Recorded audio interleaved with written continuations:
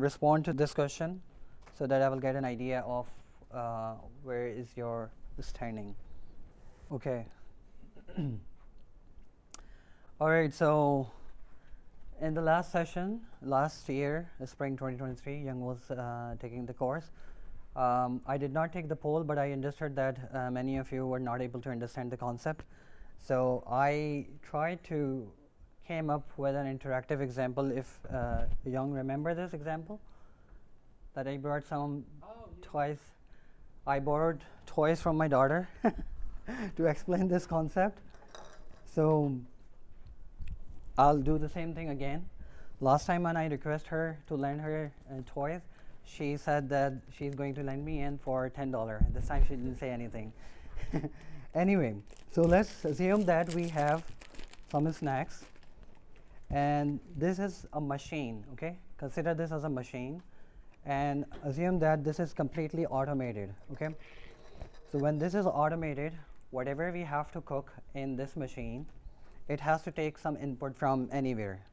Suppose that humans are not interacting with it, it should know where it has to collect the input from, ingredients from, okay? So these are the ingredients. Suppose these are placed over here, and this machine knows that it has to collect the input from this place, use it here, and however you want to cook, process this input and produce the output or store the output in another location, okay? So this place where the system, this machine took the input from, is considered as the argument addresses, argument registers, okay?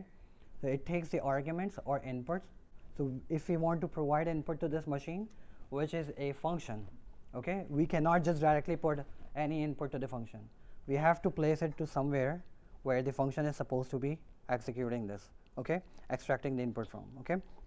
So this machine knows that it has to read the input from this place, okay? So we will load our input into this place only, into this bowl only, okay? So this machine will take the input from this place, this register location, process it however it is required to be processed, and then produce an output. So function returns an output, okay? So function, where does it return? It will just produce an output, return the output in another register, okay? And that register, this is where our rest of the program will be reading the data from, okay? Get it? So this is the location where we will be providing the input.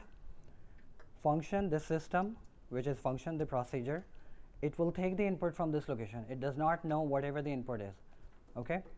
It will process the input and then produce an output, and that output which we return from the function is supposed to be stored in another register, okay? And that is what we call the arguments and function registers, okay?